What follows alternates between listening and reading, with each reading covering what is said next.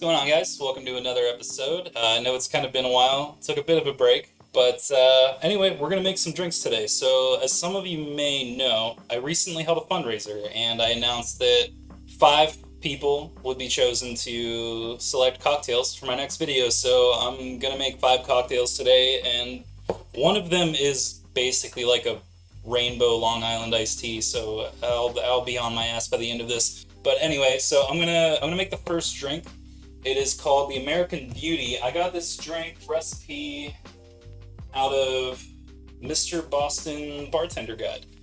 This was requested by Amber. She's not very much of a cocktail person. She didn't know what drink to request, and she said that she likes wine. So I said there's actually a great cocktail that has wine in it, and that's the American Beauty. It gets topped with port, and I think it's a great cocktail. This is one of my favorite cocktails that I found out of this book. I'm gonna do a ½ ounce of each ingredient, which is orange juice, grenadine, ½ ounce of dry vermouth, a bit of brandy. A bit is equal to ½ an ounce, in case you weren't sure. And not much. You just want a little bit, quarter teaspoon of creme de menthe. The recipe calls for white creme de menthe, but it actually doesn't matter. Green is the one I've got, so that's the one we're using. Give her a shake.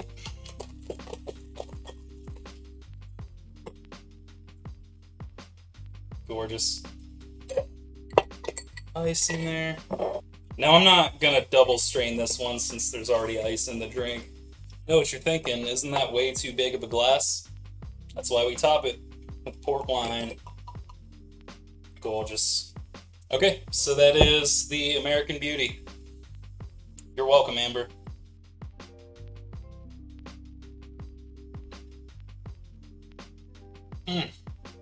That's so good. You know, the first version of this I actually used 19 Crimes Cali Red blend, and it was really good with that. So if you use like a sort of red blend, it's a different mouthfeel, different taste altogether, but I really appreciated that. If you want a little sweeter, grab some port. That's the way it's supposed to be made anyway. Don't be weird like me. So good. It's very fruity. It's very fruity, but like very spirit forward at the same time. I cannot get enough of that. I love this cocktail. Okay, so this next request, this comes from Beth. She asked me to make a Blackberry Mojito, which I've never had before. I'm not even sure I've heard of anybody making that. I'm just gonna kind of wing it. I did actually have to look up how to make a mojito again, because it's been a while. The first thing you want to do is muddle the mint before the blackberry.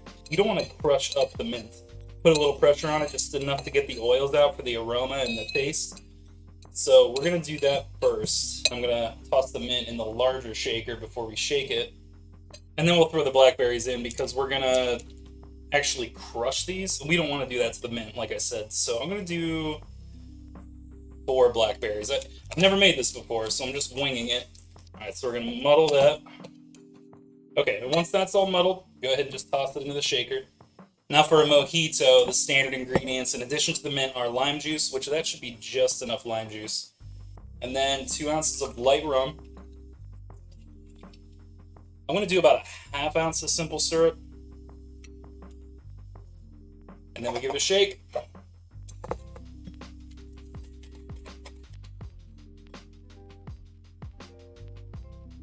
The thing of beauty. Strain into your glass. I probably should have double strained this, actually. There's chunks of blackberry coming out. Some people like that, though. Like, my girlfriend is a big fan of pulpy juices. I would advise that you double strain. And then it says, like, you're typically supposed to top it with club soda, but I hate club soda, so I usually just do a little bit of tonic water. And you garnish with a lime wheel, which I just cut like an amateur, but that's okay. So there you go. That is a... yeah, definitely double strain it, but there you go, Beth. Blackberry Mojito.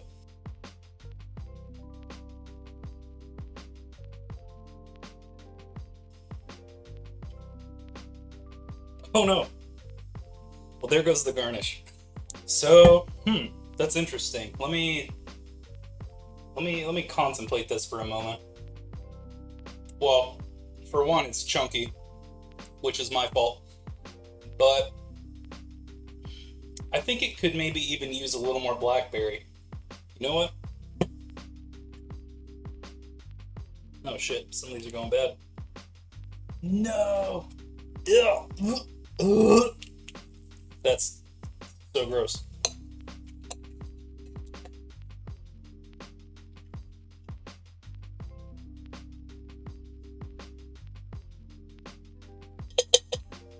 Okay, let's see here. I'm gonna actually give it a little bit of a stir. Yeah, I think maybe do 8 or 9 blackberries, and that'll even it out. So there you go, Blackberry Mojito. So the next one is a very specific request made by Brian, which luckily for me happens to be a mocktail, which is a non-alcoholic cocktail, so I can take a break from the suffering that I'm bound to be dealing with tonight. He wanted a Spider-Man themed mocktail called the Spider Mock, and he wanted me to make it with blueberries and raspberries. So I came up with a concoction of my own design. I think it's pretty cool. So it's a Spider-Man themed cocktail, the Spider Mock. So the first thing you're gonna do is take maybe about 3 raspberries and about 5 or 6 blueberries. There you go, so that was 6 there. Then you're gonna add about a ½ ounce of grenadine, and you're gonna muddle that all together. Okay, so that's all muddled, so now we wanna grab chilled glass, and we wanna put in maybe 1.5 ounces to 2 ounces of ginger ale. I just fill it to about halfway or so. Now we're going to take our little muddled concoction here. We're going to double strain that, if we can, down the side of the glass. This is the trickier part. And the next thing we want to do in our other shaker tin is add a little bit of lemon juice. I'm going to do about 3/4 ounce of lemon juice. You do what you want. And I'll say this about any cocktail. I mean, like, there are basic recipes that you can follow that are traditional, but you make it to your preference. If you want it to be more lemony, add more lemon. If you want it to be more fruity, add more fruit. It's that simple. So with that lemon juice, we're just gonna put in 1 drop of blue food dye. Boom, that is already enough. Now we're gonna stir it up. Once that's good and blue, you wanna very gingerly pour this over top of the other stuff. Well, fortunately this is non-alcoholic because I actually screwed this up. So let me try again.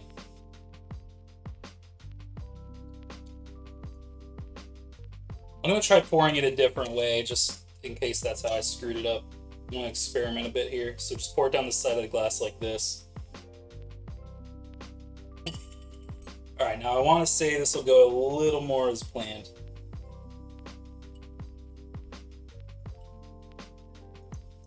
Oh, that's already looking good. There we go. That's the look we're going for. That's the Spider Mock, red and blue layers. There you go, Brian, as requested. So this recipe is a little bit on the sweeter side.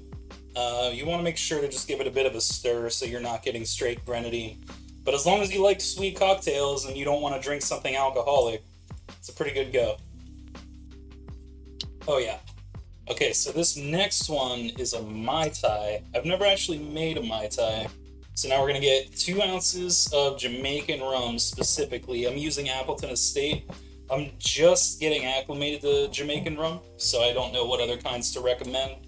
But this is actually a recommendation of Le Top Shelf, like the French word for the Le Top Shelf. He's a good buddy of mine, and he makes some really good YouTube videos. You should go check him out. 2 ounces in there. Now, I actually don't have orange curacao. That was recommended for this recipe, but I'm going to use Cointreau this time around. And as Le Top Shelf would say it, Cointreau, except I can't actually do the accent. I can't do it. So about a ½ ounce of that. And I'm going to use my new hardcore juicer. This is also a gift, courtesy of Le Top Shelf. So pop over to his channel and thank him for me. His videos are much more high quality than mine. Now you want to use a 1/4 ounce of Demerara syrup. and a 1/4 ounce of orgeat, which I just spent the last 5 hours making just so I can have a 1/4 ounce of this for this recipe. So Angie and Steve, you're welcome. Oh yeah, I didn't say the names. So my aunt and uncle both requested that I make a Mai Tai. So that's who this drink is for. I'm sorry, I got sidetracked. I'm just gonna shake it. That did not take long, holy crow.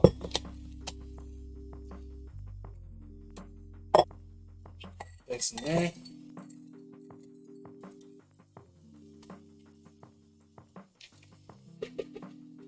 And then that gets a mint sprig garnish, which we're gonna throw beautifully on top, just like that. And then top it off with a little more crushed ice. Nice. Now the recipe I was looking at calls for a lime garnish, but I just don't feel like cutting a lime right now. So that is a Mai Tai.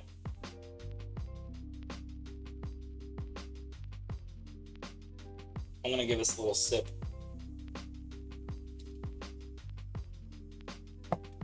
Oh, that's crazy good. This is my first time having one. I'm a fan. The rum is so subtle compared to everything else, but it gives just enough of a pop to the citrus and the smooth fruit flavors. And that orgeat, man, that orgeat adds such a nice note to it. I'm a fan. This is cool. That's going to be an easy one to get hammered on. Okay, now this last one comes at the request of Rebecca. She didn't actually know what to recommend, but she wanted me to make something layered. So I threw some recommendations at her based on what I've made and some other things that I looked up. And the one that she chose is Rainbow Road, which is not my own recipe. It comes from the Drunken Moogle. If you go to drunkenmoogle.com, they make some amazing cocktails, mostly based around video games, but also some other things. So that's where I got this one. I don't know exactly who made it, but if anybody in particular is credited on their website, I'll go ahead and throw that in the description below, so make sure you go check them out. So the first thing that we do is we take 4 ounces of orange juice.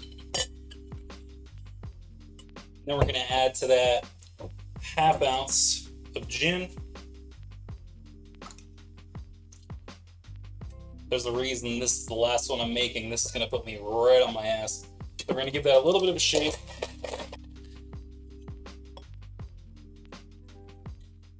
Just let that sit at the bottom of the glass.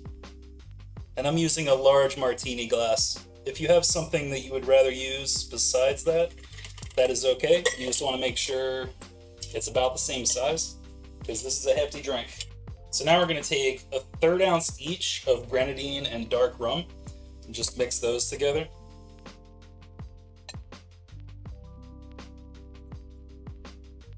Then just going to give those a brief stir. And all we need to do there is just pour these down the side of the glass so they settle at the bottom. Perfect. Now the last part, we take 3 ounces of vodka.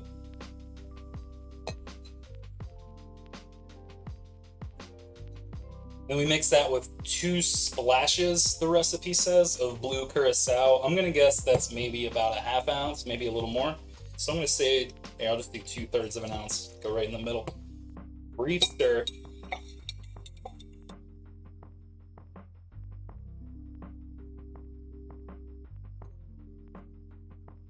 There we go, nice. So we got a little bit of blue and green. It looks like the colors got stirred up just a little bit, but that's mostly okay. But there you go, that's the Rainbow Road. It still looks pretty cool.